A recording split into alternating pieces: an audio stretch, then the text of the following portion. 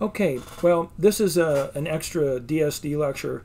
I realized that the review of logic design did not include much on SM charts, so I'm going to do this because there's a bunch on the test about SM charts, and I think that's appropriate because SM charts, we do use them in DSD, and you do kind of need to know. So, all right, so here goes. Let me pop up the slides and shrink down my picture.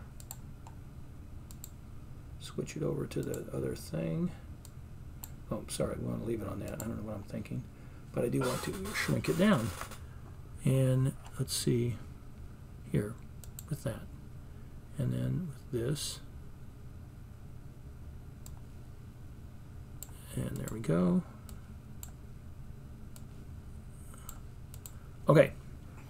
So so another name for SM chart state machine is well, state machine chart or SM chart.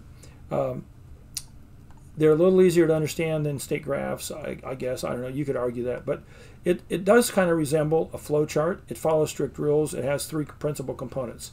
The three components. So it's made up of blocks. There's a block for every state. Each block has to have at least one state box, and it can have decision boxes and conditional output boxes, and that's it.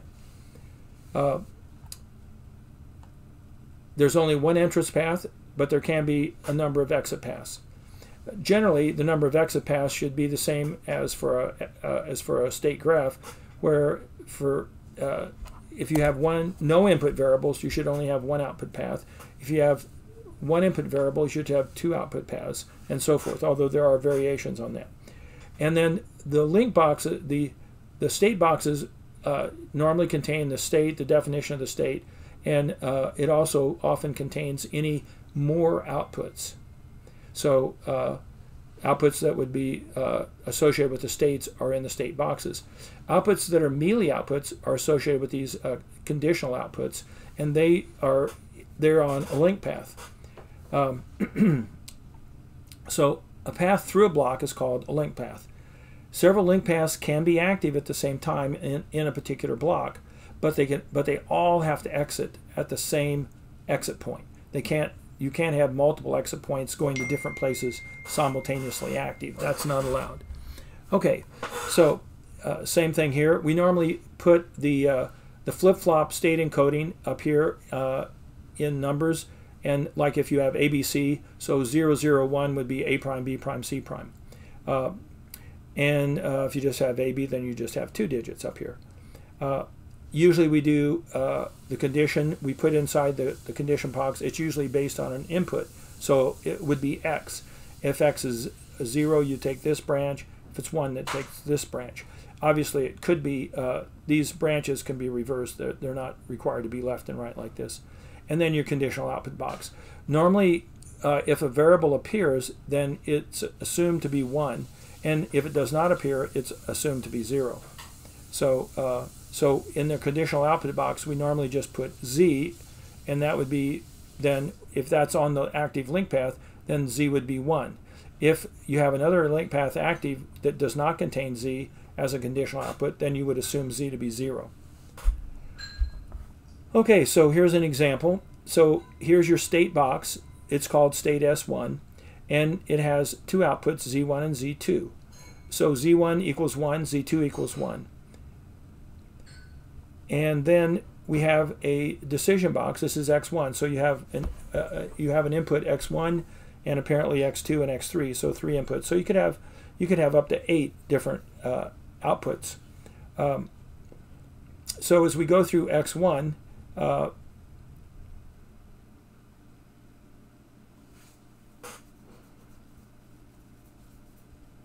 so as you go through X1, if X1 is a 1, you go this way. If X1 is a 0, you go this way. And notice we have here a conditional output box, Z3 and Z4. So if X is 0, then Z3 will be a 0. Z3 will be a 1, and Z4 will be a 1. Here you have a Z5. So if X is 1 and X3 is 0, Z5 will be a 1. Otherwise, Z5 will be 0, and otherwise Z4 and Z3 would also be zeros if you don't have X1 as a 0. And so then you have several output block boxes there. We normally draw a box around the whole thing, and that represents the blocks. See, I think it says that. Yeah, so that's the block. And then there's one single entrance path. If you have a situation where you stay in the same node, you must leave the block and re-enter by the single entrance path. All right. So you can have sort of a parallel or a serial sort of version of the same node. Now this was a little confusing to me because I couldn't see how these could ever possibly be equal.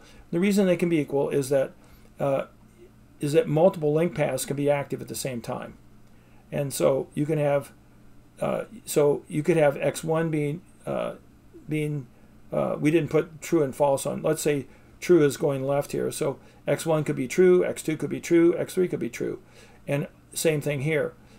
So this link path could be open, this link path could be open, and this link path, they could all be open, so you could have Z4, Z3, Z2, just like here, Z4, Z3, Z2.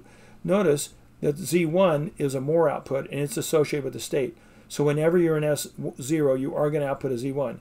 But 4, 3, and 2 are conditional Z outputs, and those would only be 1 if, in fact, X1 goes this direction, and if X2 goes this direction, and if X3 goes this direction. So you could have some or none of these Z4, Z3, Z2, but you will always have Z1 if you're in S0. All right. And again, in this case, all these link paths exit the same output. So you don't have multiple outputs in this particular example. So here's a state graph, and here it is broken down into an SM chart with colored boxes denoting the state boxes. So notice on this one, if X is a 1, you stay in this node. But notice you have to leave the state block and come back in that single entrance path here. And again, the Z sub A, Z sub B, and Z sub Z are more outputs associated with the state box. And Z1 and 2 are mealy outputs here. There aren't any mealy outputs on these links. So in those cases, everywhere else, except for when you exit here, Z1 would be 0, but here it will be a 1.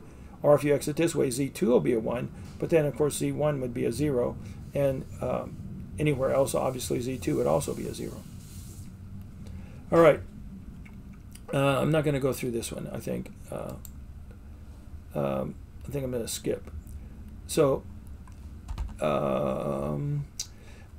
the big advantage of SM charts over state graphs is that you can basically write down your equations for your flip-flops and your hardware outputs. So that's nice. So let's see how we do the next state equation. So I think it's easier to see, but basically you assign all the state boxes with the flip-flop encoding scheme. And then you identify all states where Q equals 1. So let's say you have, normally we're going to call our flip-flops A and B instead of Q1 and Q2, Q3, and Q4. So if you wanted to do the A input, you would identify all states where the A encoding for that state is a 1. And then you would find all the link paths into that state, and you would sum up the link paths for all the states where A equals 1. Might only be 1, there might be a couple. And there might be several paths into each state, or just one path into each state. And then you basically OR all those terms together and simplify it, and that's your next state equation. All right, let's actually see how we do this. So in this case, we have 3 states: 0, S0, S1, S2. So if we want to find the A input, we're going to encode this A, B. So for S0, it's A prime, B prime. For state S1, it's A prime, B. And for state S2, it's A, B. So there's only one state where our A input is a 1, and that is state S2. So we just have to add up all the paths into state S2, and that will then give us that'll give us the the D sub A input equation, or the next state equation for A. Okay, so here it is. So A plus is just going to be the path coming in from here, which comes in from state S1. Well, state S1 is A prime B because of its flip-flop coding. And then it requires X to be a 1, so it's A prime B X is the term for this path. The term for this path, well, that comes from state S2, so that's AB, and again, X is 1, so ABX. So A prime B X plus ABX. So A prime BX plus ABX, which obviously simplifies to BX. So the A plus, or the D sub A input equation, is just BX. Now, how about for B? Well, we have two nodes where the B variable is a 1, S1 and S2. So we know what S1 works out to be. We've already done that. That's just BX. Or you can put these terms if you want. So A prime BX plus ABX. So A prime BX plus ABX. And now we have to add in any paths into S1. Well, there's only one path into S1, and that comes from S0. And that path, so S0 is A prime B prime, X is the path, because X has to be 1. So we add A prime B prime X plus A prime BX plus ABX. And if we do that, we can combine these two and get A prime X, and these two and get BX. So that's going to be simplified to A prime X plus BX, or X times A prime plus B. Now, the outputs are even simpler.